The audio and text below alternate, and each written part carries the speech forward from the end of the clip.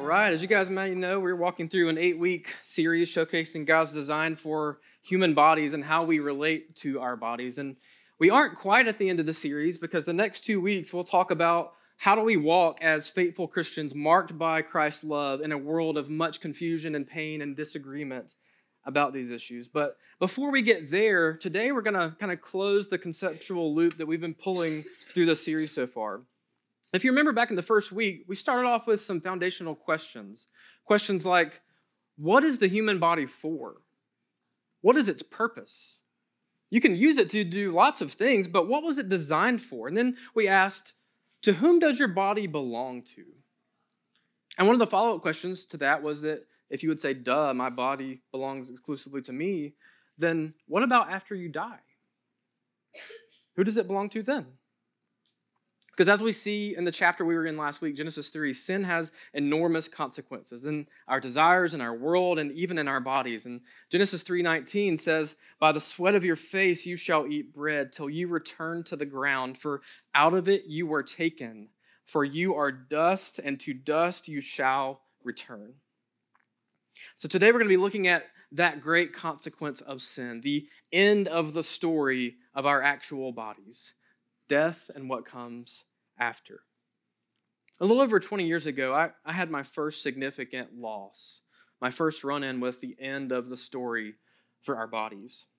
John Norman Melton was my grandfather, my next-door neighbor, a second father to me whose home was virtually inseparable from my own home, maybe 70 yards away. In fact, I actually have an old map. This is from 1968. I found it and printed it off from my grandmother last year. It's the land that my grandfather bought that I grew up on.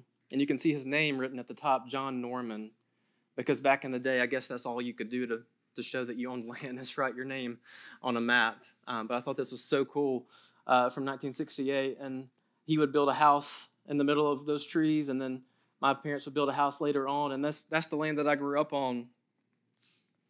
Often in the woods, in the creek, in the pasture, as much as I was indoors, and often at my grandparents' house.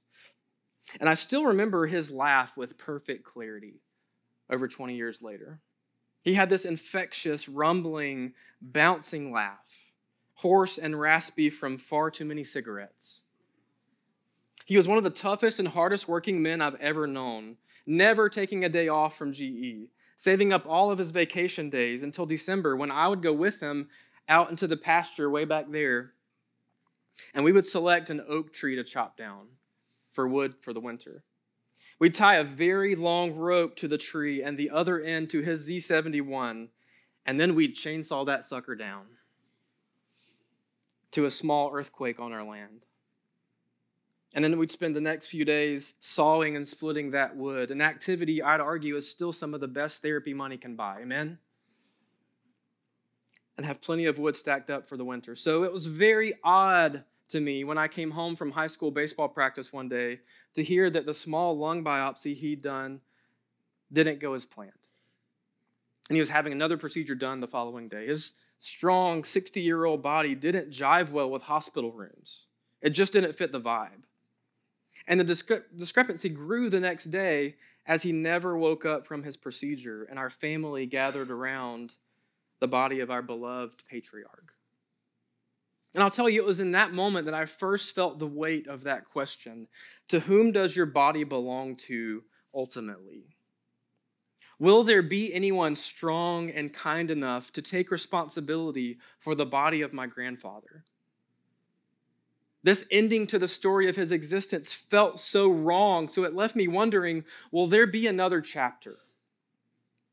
It's a question and a weight I've felt many more times since then. When I ponder about my own existence, I feel far more mortal than I did in high school, and it's the question that our passage today is going to thoroughly answer. So let's look at 1 Corinthians chapter 15 together. We're going to be covering a lot of ground today, literally a whole chapter, so I hope you ate your Wheaties this morning. I hope you had some coffee or slept in a Holiday Inn Express. We will move quickly through portions and then camp out on some others, and we'll start in verse 1 of 1 Corinthians 15.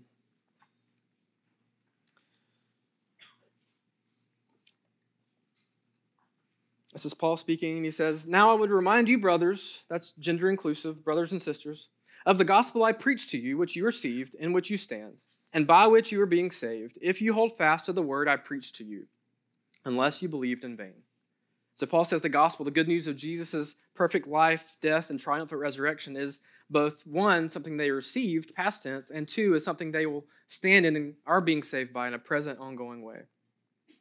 Verse 3, "For I delivered to you as of first importance what I also received, that Christ died for our sins in accordance with the Scriptures, that he was buried, and that he was raised on the third day in accordance with the Scriptures. And he appeared to Cephas, then to the 12. Then he appeared to more than 500 brothers at one time, most of whom are still alive, though some have fallen asleep. Then he appeared to James, then to all the apostles. Last of all, as to one untimely born, he also appeared to me. For I am the least of the apostles, unworthy to be called an apostle, because I persecuted the church of God." As you may know, Paul was a Pharisee who persecuted the church before God blinded him and saved him on the road to Damascus. Verse 10, "But by the grace of God I am what I am, and his grace toward me was not in vain. On the contrary, I worked harder than any of them, though it was not I, but the grace of God that is with me. Whether it was I or they, so we preach and so you believed." So Paul talks about the gospel as of first importance, the highest value in the life of a Christian. And this passage reminds me of the Martin Luther quote where he says this, "The truth of the gospel is the principal article of all Christian doctrine. Most necessary is it that we know this article well, teach it to others, and beat it into their heads continually." He wasn't a guy to mince words, evidently. He knew how to use a hammer both physically and verbally to get his point across, and he's not wrong on this. If you've ever been hearing a sermon here and you've heard, I've heard this whole gospel thing before, that's a good thing, not a bad thing, okay? It's a good thing. This is the process we all need to get the good news of Jesus beat into our heads continually in the most loving way imaginable. And he lays out the facts of the gospel. Jesus died for sins. He was buried. He was raised on the third day. He appeared to Peter, the 12, his closest disciples, then to a crowd of 500 eyewitnesses, then James, then Paul himself. And this simple, straightforward unpacking of the gospel leads us into our focus for today. Look at verse 12. "Now, if Christ is proclaimed as raised from the dead, how can some of you say that there is no resurrection of the dead? But if there is no resurrection of the dead, then not even Christ has been raised." So in the church in Corinth, there were people who wrongly said there is no bodily resurrection from the dead. They were like, guys, come on. That's a fanciful idea. It's nice and all, but it's just not possible. We all know that dead people stay dead. And Paul simply asks, well, wait, if there is no resurrection, then you're saying Jesus hasn't been raised. Verse 14, "And if Christ has not been raised, then our preaching is in vain, and your faith is in vain." So if there is no bodily resurrection and Jesus has not been raised from the dead, then Paul's preaching and all of our faith is in vain, void of truth, its purpose, meaningless. Verse 15, "We are found even to be misrepresenting God because we testified about God that he raised Christ, whom he did not raise, if it is true that the dead are not raised." So not only is our preaching in vain and our faith in vain, but also that would mean we're liars who are misrepresenting God himself. Verse 16, "For if the dead are not raised, not even Christ has been raised. And if Christ has not been raised, your faith is futile, and you are still in your sins." So Paul continues his argument with them. He says, if there is no bodily resurrection and Christ has not been raised, then you are still dying in your sin. The root problem in your soul is not dealt with. He gives another problem in verse 18. "Then those also who have fallen asleep in Christ have perished. Those who died believing in Christ, they are lost. They're gone forever. If in Christ we have hope in this life only, we are of all people most to be pitied." So the summary, if Jesus only gives us hope for a better life here and now, and the resurrection is not true, we are to be pitied most of all humans. Paul says, if there is no bodily resurrection, then Jesus hasn't been raised. And if Jesus hasn't been raised, then spiritually speaking, we are the equivalent of someone who invested their entire life savings and retirement with Bernie Madoff. And now there's nothing there. Or for the youths who don't know Bernie Madoff, it'd be like if you've YOLO'd it all into Dogecoin in the crypto exuberance of 2021. But now that Jerome Powell has turned off the money printer and raised rates to the gills to destroy inflation, you are making peace with living in your parents' basement for the foreseeable future, and maybe forever. If I were to put a modern spin on this argument, I'd say if Christ was not raised and therefore the dead are not raised, what are we doing here? Why are we here? Why on earth are we gathered here on a beautiful fall Sunday studying an ancient book? Let's leave right now, like seriously. Like go get brunch next door, go to the river or a park, take a weekend drive to Asheville or Charleston. Fill ourselves with whatever desires we have and try to stave off depression as long as we can. But don't worry, Paul has good news to that thought.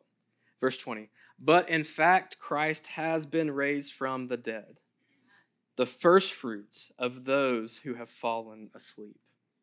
Christ has been raised, and he's just the first. All who are saved by faith in him will also be raised. He went first on this dramatic journey of redemption. He experienced the punishment of sin and the despair of death so that he could defeat them both. And he made a way for the rest of us in Christ to follow him out of the darkness of death. Amen? So that my grandfather could follow, so that you could follow, so that I will follow one day. Then he makes this beautiful statement, verse 21. For as by a man came death, by a man has come also the resurrection of the dead. For as in Adam all die, so also in Christ shall all be made alive. As we've mentioned throughout, we live in a broken world. We've inherited death from our first great-great-grandfather. Physical death, spiritual death. Our physical bodies are broken. They die. Our relationships with our bodies are broken. We sin spiritually. We die spiritually. But here's the marvelous parallel. As in Adam all die, so also in Christ shall all be made alive. As by one man came death, so by one man has come resurrection from the dead. Jesus came to fix every problem Adam created and reverse the curse of sin and save those who are united to him in faith. In verse 30, Paul picks up a new riff on his earlier argument of if there is no bodily resurrection, then he applies it in some different ways to some current hardships they were facing. So pick up in verse 30. Why are we in danger every hour? I protest, brothers, but my pride in you, which I have in Christ Jesus our Lord, I die every day. What do I gain if, humanly speaking, I fought with beasts at Ephesus? If the dead are not raised, let us eat and drink, for tomorrow we die. So as we said last week, there are costs to following Jesus. We lay down our sinful desires. We trust God with them. We pursue and follow Jesus instead of our fleshly desires. And then sometimes, for some context, there is also more persecution involved. For us today, it's mostly that people just think we're weird or regressive. But for Paul's day, there was actual physical danger in following Jesus. People in power who might kill you for your faith long before the freedom of religion was established. And there's reason to believe he's actually referencing confrontation with evil humans in Ephesus that he refers to as wild beasts, but actual encounters with wild beasts was one tactic of persecution, where Christians who refused to recant would be released into a coliseum and mauled by lions or other wild animals. One famous martyr in church history was Perpetua, a young mother who died in just such a setting. And needless to say, Paul, from his historical vantage point, is saying, if there is no resurrection, why in the world would I do all this hard stuff? Why would I put my life at risk? Why live in danger? Why endure all that we're going through? And here he has a new conclusion. If there is no resurrection, if this life is all there is, then eat, drink, and be merry, for tomorrow we die. This is all there is. So just don't say no to your desires. Feed them, enjoy them, relish it. This is all there is. And I'd just like to quickly note here that sometimes cultural disagreements over sexuality and gender issues are often actually disagreements about resurrection. Because if resurrection isn't a thing, do whatever you want. Don't let anyone stand in your way, because this is all there is. But if resurrection is coming, then the math totally changes. If this life is a blip in light of eternity, it changes everything. Verse 33, do not be deceived. Bad company ruins good morals. Wake up from your drunken stupor, as is right, and do not go on sinning, for some have no knowledge of God. I say this to your shame. So now Paul's warning them, don't get fooled. An idolatrous focus on this life as the source of ultimate joy reveals a lack of knowledge of God. Wake up. Don't waste your life chasing one whim of desire to the next. And from here on out, he's going to get more and more specific about the nature of the bodily resurrection. Verse 35. But someone will ask, how are the dead raised? With what kind of body do they come? You foolish person. The implication is that the person referenced here is not asking this question as a serious question of curiosity, but more likely one who denies the resurrection and is mocking Paul. So Paul rebukes them as being foolish. Then he continues with a really helpful and clarifying analogy, comparing our bodies to seeds. He says, what you sow does not come to life unless it dies. And what you sow is not the body that is to be, but a bare kernel, perhaps of wheat or of some other grain. So Paul picks up on a metaphor Jesus uses in John 12. The basic idea is that unless a seed is buried in the ground and dies, it remains alone. It fails to live up to its purpose. It fails to bear fruit. It's wasted. Jesus says that's true of our lives. They're best lived being given away. And Paul picks up this metaphor and he shifts it in a different direction and applies it to our bodies. We are embodied, and yet our bodies are dying. But Paul says, yes, the body that you sow is not what it is to be. It is a bare kernel, a seed compared to the entire plant. It's poetic, figurative language to say that the body you're in now is much smaller than it is to become. It's lesser. The same way a seed is lesser than the whole plant once it has grown. He keeps going in this direction in verse 38. But God gives it a body as he has chosen, and to each kind of seed its own body. For not all flesh is the same, but there is one kind for humans, another for animals, another for birds, and another for fish. There are heavenly bodies and earthly bodies, but the glory of the heavenly is of one kind, and the glory of the earthly is of another. There is one glory of the sun, and another glory of the moon, and another glory of the stars, for star differs from star in glory. So he's continuing this comparison, and he says God gave different kinds of bodies to different kinds of beings. Different kinds of bodies, aka seeds, for different plants, different humans, animals, birds, fish, heavenly bodies and earthly bodies, but different glories for each. He takes all these images of different bodies, greater and lesser glories, and applies it to the resurrection of our bodies in verse 42. So it is with the resurrection of the dead. What is sown is perishable. What is raised is imperishable. It is sown in dishonor. It is raised in glory. It is sown in weakness. It is raised in power. It is sown a natural body. It is raised a spiritual body. If there is a natural body, then there is also a spiritual body. If I could summarize those verses, I might say it like this. If you are in Christ, everything you hate about your body, everything that causes you insecurity, your dishonorable, sinful desires, your weaknesses, any disease, injury, dysfunction, ache, pain, wrinkle, roll, scar, insufficiency, none of that goes with you into the new spiritual body you will be resurrected with. Your body that goes in the ground, it's perishable. It's dying. Your resurrection body, imperishable, no longer breaking down.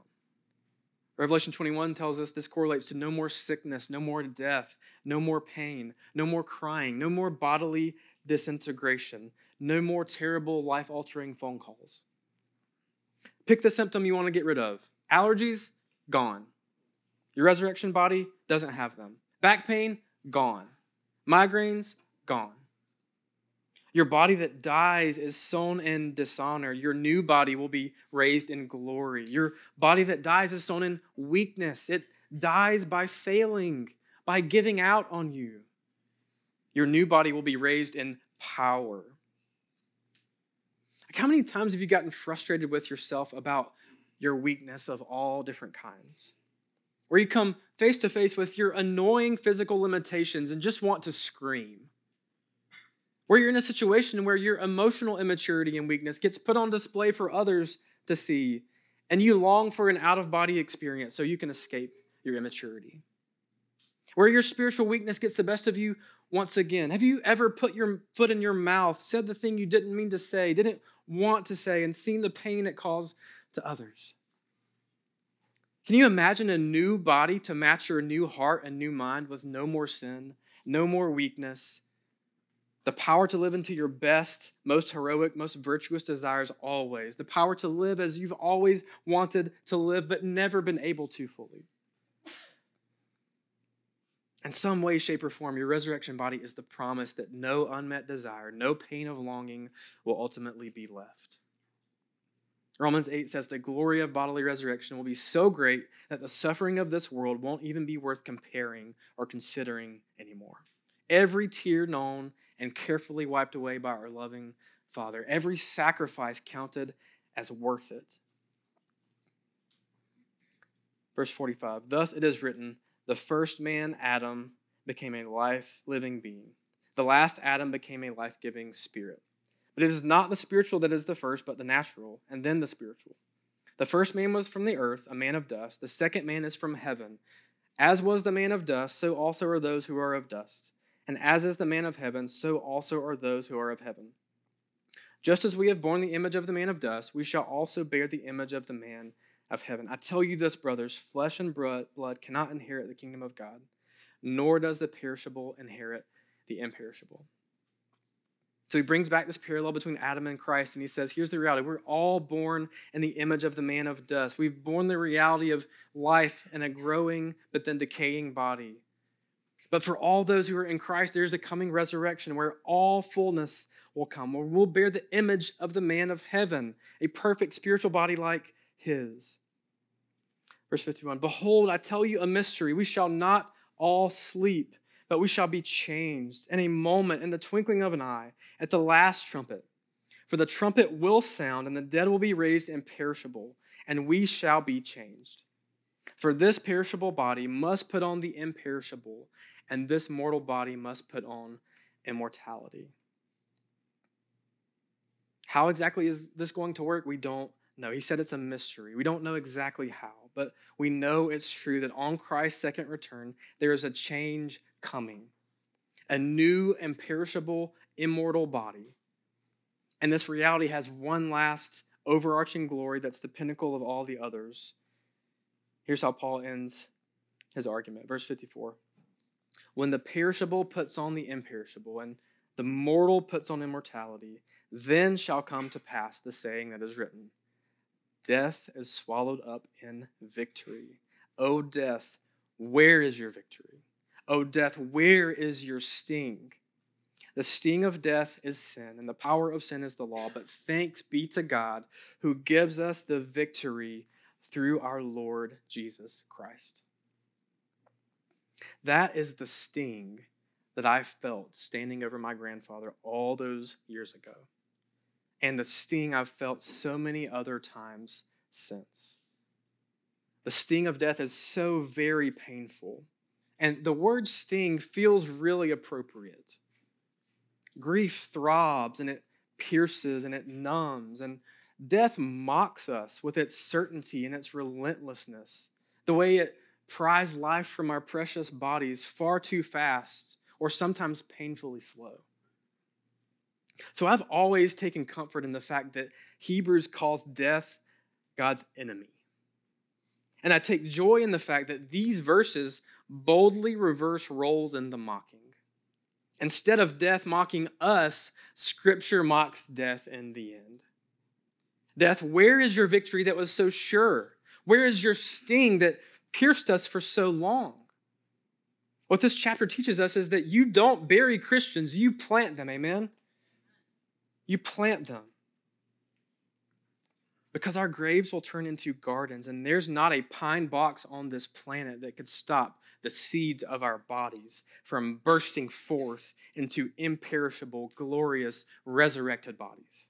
There are no nails strong enough. There is no cement thick enough to do that. And one of my favorite things about Jesus' earthly ministry is that he's, kind of like the model for us pastors and all. Yet he never did a funeral. Everyone he went to, he raised the person from the dead. He hates funerals as much as we do, and he will raise those of us in Christ to new, embodied, eternal life on a renewed heaven and earth to reign and rule with him forever. So we've covered a lot of ground today, an entire chapter of Scripture almost. I think you guys should get a reward or something, maybe. I think that's how that works. We just have one verse left, and I'd like to draw a few takeaways for what all this means for us out of that concluding verse 58.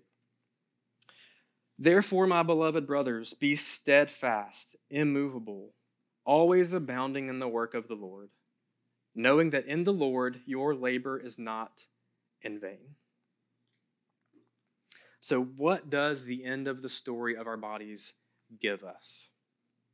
Number one, abiding strength and perseverance. It says, be steadfast, be immovable. Two words almost synonyms in Greek. They both mean fixed in your place, anchored, unmoving. I don't know all the ways that your life and your body and your soul will experience breakdown here on this planet. I don't know the exact shape of each unmet desire you wrestle with. I don't know the silent tears that you cry at night that only Jesus hears. The prayers and unspoken groans of your soul as you struggle and at times fail to be what you desire to be. I have no idea how strong or weak the pressure to give up is for you this morning. I don't know how the enemy might be whispering to you and saying, do you really think it's worth it? Like, why keep fighting? Just give in. There's no end in sight. Just live your best life here and now. Nothing else matters. Those things may land heavily on you right now, but what I do know is that the resurrection of Jesus is coming, and the future hope of your own offers you a very compelling reason to follow Jesus no matter what.